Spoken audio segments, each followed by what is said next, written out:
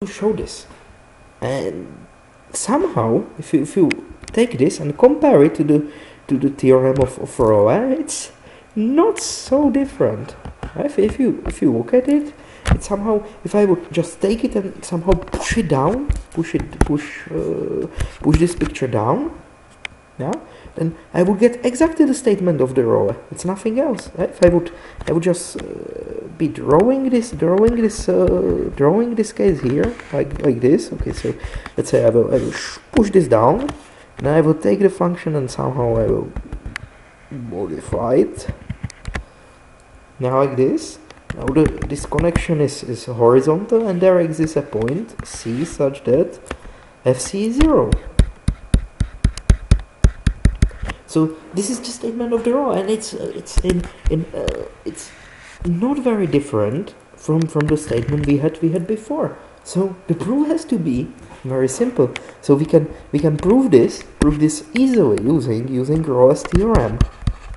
But we will apply this for a different function. So instead of function f, we will apply this to function hx, which is fx. But we will basically take this thing and push it down. So we will, and then you need basically to compute this. But basically we will push it in such a way that we want that HA is equal HB. Yeah, so we will subtract R times X. Right? When R is the tangent of this line between AF and FA and FB. Okay, so we will take this function, and this function is still continuous because continuity is kept by the summation of two continuous functions, subtraction, multiplication, and stuff like this. Yeah, so this function is still continuous and is still differentiable because sum of differentiable functions is a differentiable function. So this function satisfies the statement of the Rolle. So there exists some point C such that H derivative of C is 0. But what is H derivative of C?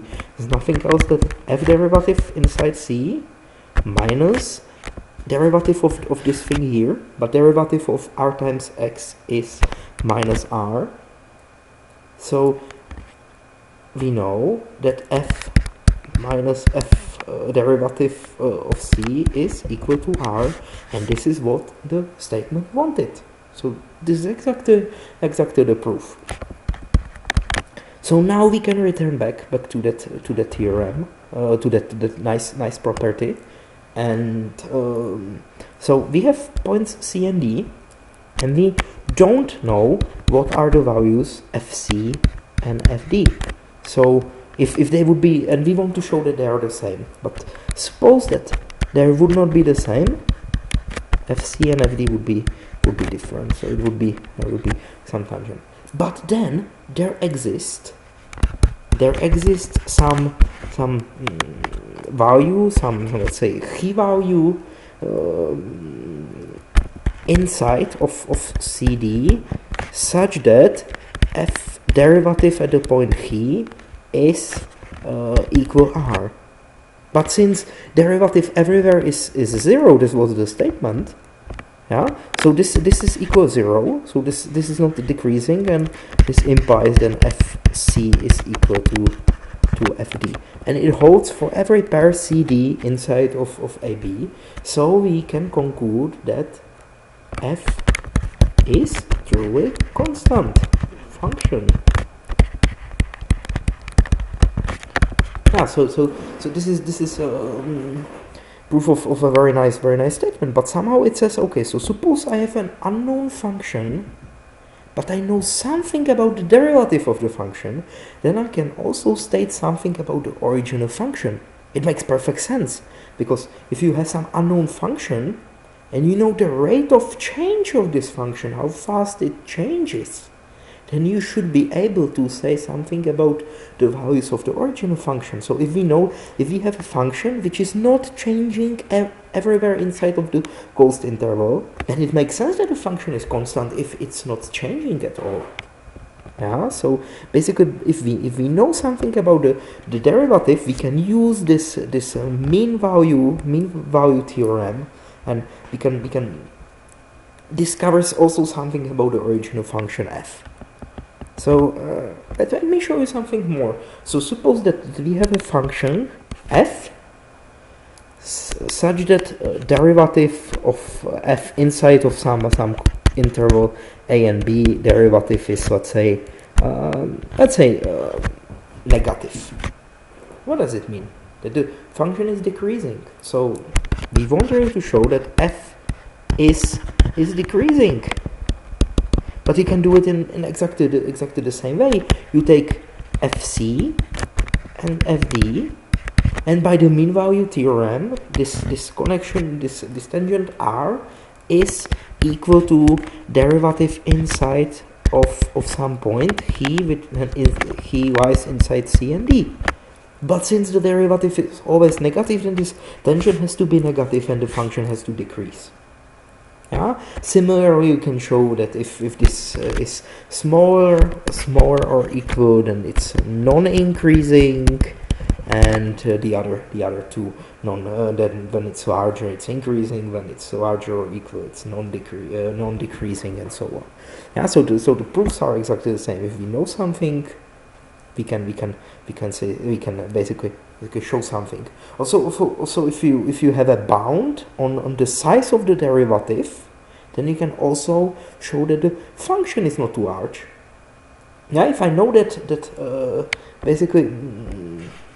if I know, for example, that I have two functions f and g, such that fa is equal to ga, and then f derivative of h is always smaller or equal g derivative of h of x for x larger or equal h, then I know using that mean value theorem that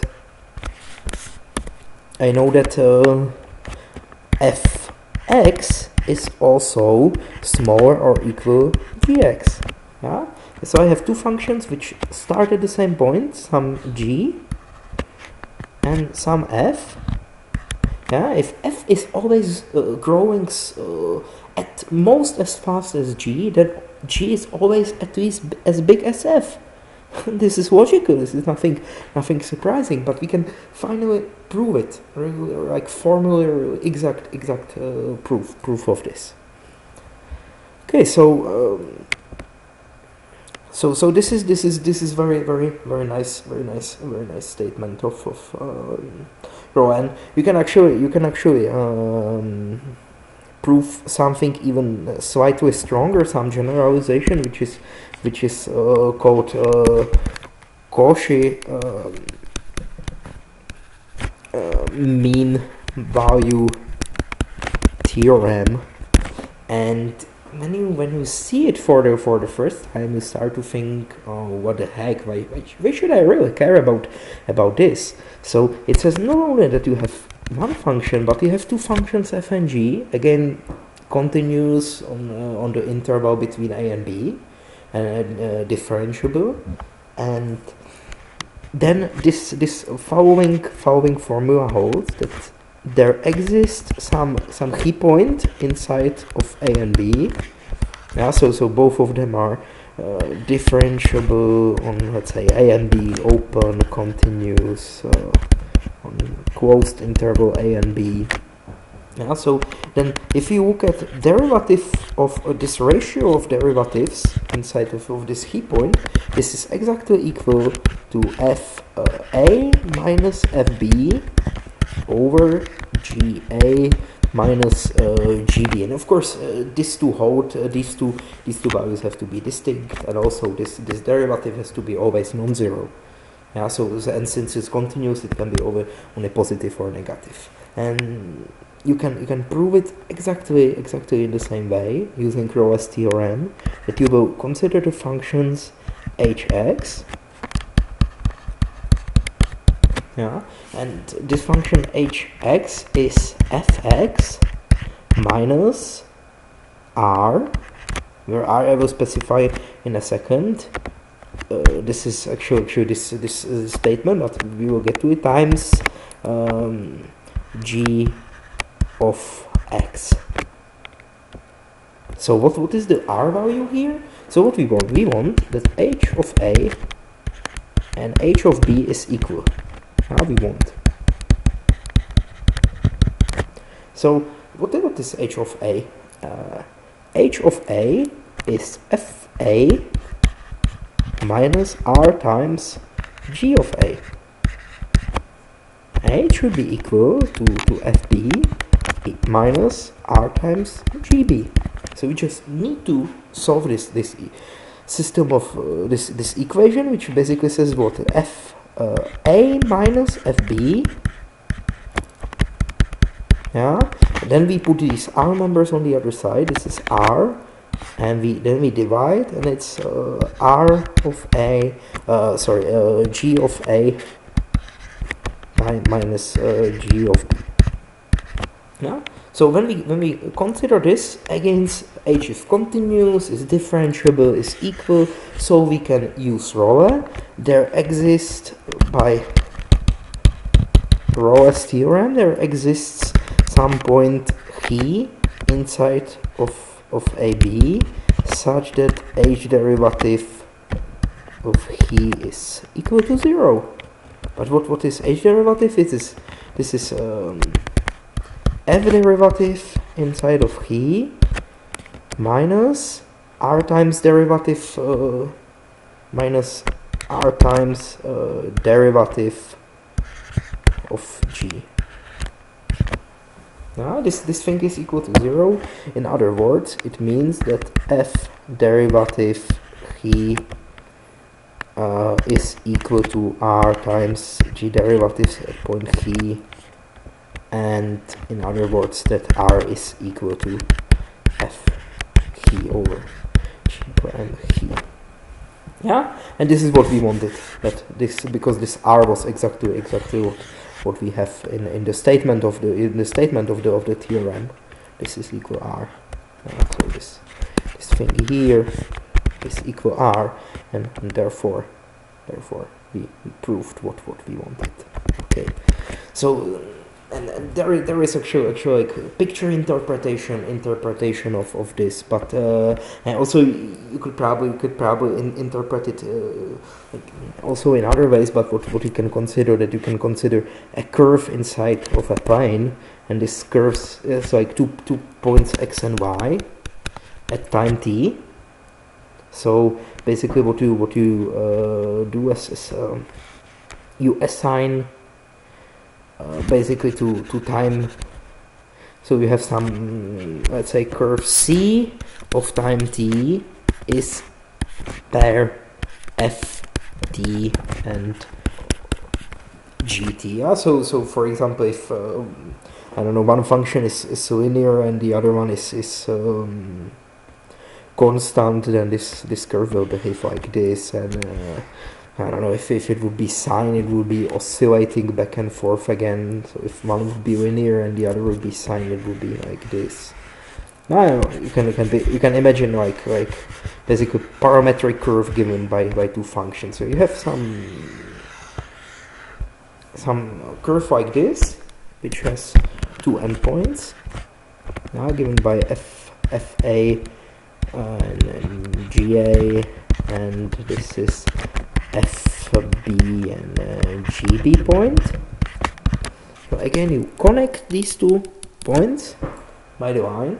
Now suppose that GA and GB are different, and suppose that also derivative of G is always non-zero, which should not be true here, I think.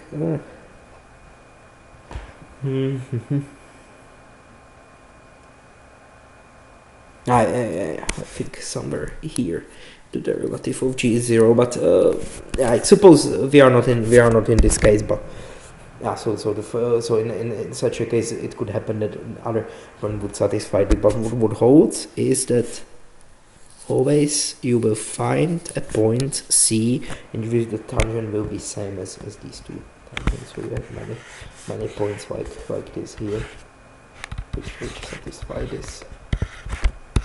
Yeah, so yeah, but you need some other conditions. It could happen that solution of this won't exist for some